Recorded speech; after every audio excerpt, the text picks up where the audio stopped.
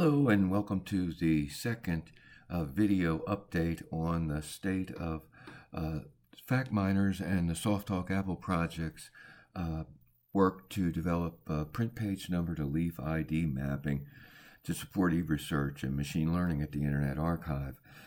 This is an update primarily to inform Apostolos and Marco at DayTech 2017 about our submission. Hopefully our reviewers will have a chance to see it too. I'll also provide a link to my first update, which has some more information about the ferret in general. But in this one, I want to quickly give you an update of the progress that we've made since that first report. And there's three primary advances that we've done. One, we're preserving the state of our activity and writing an intermediate JSON file out that we'll be using to write updated archive standard item XML, scan data XML files, as well as to generate the new FactMiners magazine ground truth storage format metadata file. We also are recognizing print page numbers at the top and bottom of pages. And more importantly, we now have a framework to distinguish and handle scan data XML profiles. The first two that we're handling, the detailed profile, is what's generated by the ingestion workflow of the scribe systems that the Internet Archive uses in its own regional scanning centers, such as the scan XML files that we have with the SoftTalk Apple project collection, which was scanned at the Fort Wayne Regional Scanning Center by the good folks there. The skinny profile, however, is one that's generated when volunteer individuals or organizations upload a scanned document or a collection, such as the Byte Magazine collection in the Archive's Computer Magazine Archive Meta Collection, which is a collection of 265 Computer Magazine collections, about 1.4 million pages of computer magazines. And our research, as reported in our second DayTech 2017 paper, found only 26 instances of print page number to leaf assertions in that. So quickly, what I want to do is fire up the ferret looking at the SoftTalk magazine and take a quick look at the state of how we're generating the intermediate JSON XML file. And while that's going out and caching a bunch of the high resolution images, here we go. So we're now on to issue 5.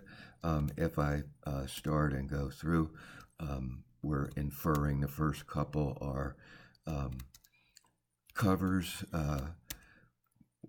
We haven't optimized the OCR of the corner recognition, but we're getting better, and that's something that we'll be handling, I think, even better as we learn how to use the Tessor OCR framework, is the Tesseract wrapper, Python wrapper that we're using.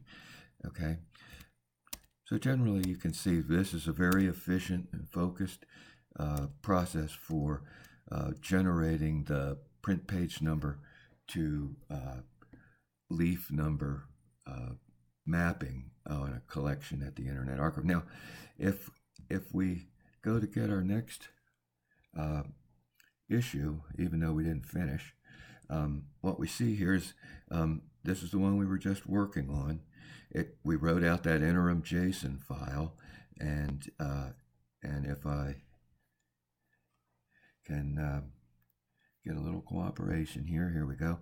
If we open this in my Oxygen editor, you can see that what we were doing is generating a superset of information about the print page number to leaf mapping. This is includes the validator, the timestamp of the validation, whether the validation was an inferred or these are OCR recognition, so we know what was anticipated to be seen and what was seen by the OCR. Now, of course, we didn't get all the way through this one.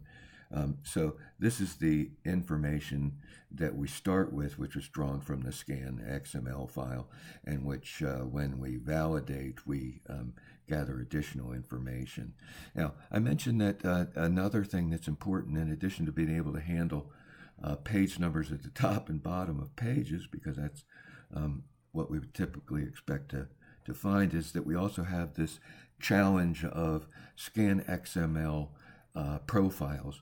This is one from SoftTalk, which is what the regional scanning centers who do Internet Archive scanning as a service generate. In addition to their book data being fairly detailed about the scanning process, there's also a section on page number data assertions. But more importantly, there is a considerable amount of detail, as you'll see here in the grid view of this XML file, with all the data that's generated by the scribe system, including a column of page number assertions, go beyond the ones that were in that book data section. As we get way down here, we see that there's a whole lot more page numbers that the scanners noted as they scanned our collection. Now, if we compare this file to what we call the skinny profile, this would be the scan data file of a volunteer uploaded collection or a document. In this case, we're looking at the scan data for the famous August 81 issue of Byte, which is the Smalltalk issue, issue that changed my life, and we'll be looking at that one in just a moment to see some of the new features. But here's a skinny. This would be a skinny scan XML file, and what you see is it has very minimal information about the height and weight, and whether and which of those leaves is to be considered the cover to start in this case, the metadata is a book start. There's no page number assertions or anything like that. So when we let's go, and I'll close this, and I've already started up a look here at this is a typical, at about the time when SoftTalk was getting to be a larger magazine, growing from 20-30 pages to eventually 400 or so. At this point, Byte was already into its 6th volume and regularly was in 500 to 600 page issues. So these are considerable issues. There's no data in them to speak of at all in terms of their mapping. So since this was this is the issue that just opened my eyes to wanting to be a very serious software designer developer. I'd been a control data Plato developer, and then saw what early microcomputing programming was like, and it was like, oh my gosh, I can't imagine doing that. But this just excited me beyond belief, and so I chose this one to do a run through and do all 496 of its leaves, and to get a sense of if we wanted to scan the entire computer magazine archive at the Internet Archive of the 1.4 million pages, what would that effort be? So here we are. I'll just step through a few pages. We're inferring the cover. We're inferring this is the beginning of it. Leaf 1, 2. We're into print page. These are, we're looking at, again, down here at the bottom of the page, and very tiny because there's so much information packed into a 500-page Byte magazine that we're curating this one, and you can see successfully inferring page numbers and keeping track of all that's going on. Now, what I did in going through the rest of this magazine, I generated the JSON file, and then took a look at the timestamps and found that I started this on Sunday morning, 8:22, and even with whatever disturbances and things, I took a break here and there. I finished this at 8:50, so about 28 minutes to do almost 500 pages with the current state of the page to leaf ferret. What that translates to is even without practice or without further optimizations, one of the things I'm working on, it's a little tricky, is this inferred only. In other words, look at the suspect entries. That one is a little tricky because at this point I cache through threading, multi-threading on Python. I cache so many leafs ahead so that you don't have to wait for downloading leaf images.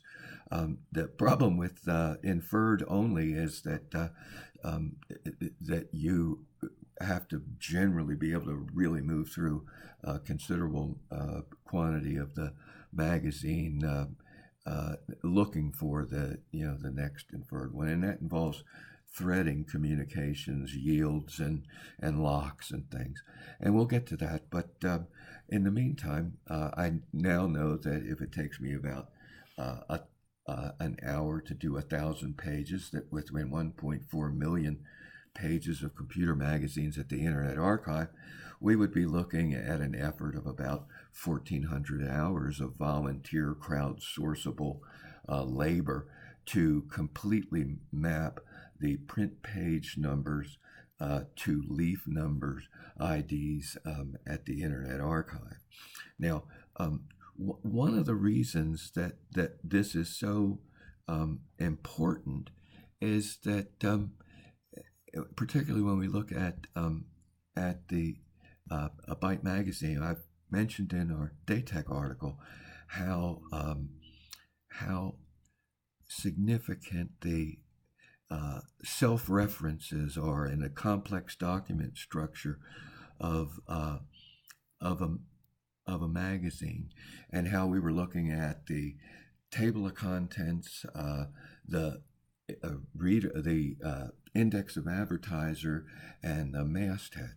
Well, here's another example of why this ability to have a map between print page numbers and leaf images of digitized documents is so important. Because here in the 500-page magazine of Byte, the back of the magazine, we have the reader service card, which is an inquiry number and then a page number. So we have the advertiser index here.